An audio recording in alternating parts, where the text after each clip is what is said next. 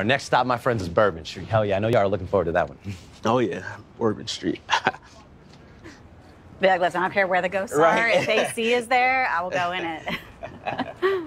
What we're gonna do is talk about an interesting tale that involves true crime, murder, mutilation, and jilted lovers as well. Oh, God. Now, you guys being on a date, y'all feel any type of way about that? Jilted lovers? I mean, yeah, definitely. Both of us. The tour guide is talking about pretty much me and Teresa's past in a way, which is kind of ironic. You know, Teresa and her jilted lover. He's talking about ghosts, and I got ghosted. Teresa and I are both trying to get the jilted lovers and the ghosts behind us, but maybe they'll stay in New Orleans. We're gonna pause right in front of this building. Of October 26th of the year 1926.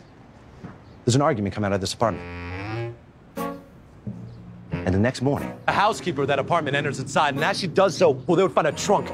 Opening up these trunks to find a dismembered and mutilated body. The tour guide, wow, he's, oh man, I can't even say it. He's over here, super energetic, but it's a little awkward too. Chopped up professionally because he was a butcher. But in the last moment, like a man possessed, he grabs that sugarcane knife, chop, chop, chop. Ew. You're not a butcher, are you? No, no butcher here. Just making sure. Just making sure.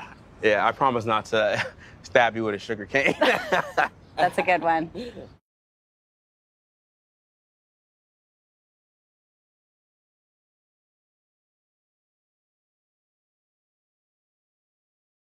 Talk about an awkward first date. Talk about the date from hell. Don't get me wrong. I could absolutely be into something like this around Halloween time. Maybe. But definitely not for a first date. Absolutely not. We're talking about murdering our partners, or you're telling me a story about a partner being murdered with an ice pick. Like, I'm never seeing you again. Like, at this point, I feel like TYRAY is sabotaging himself. Just say it. You want to stay a virgin. You want to be a 90-year-old.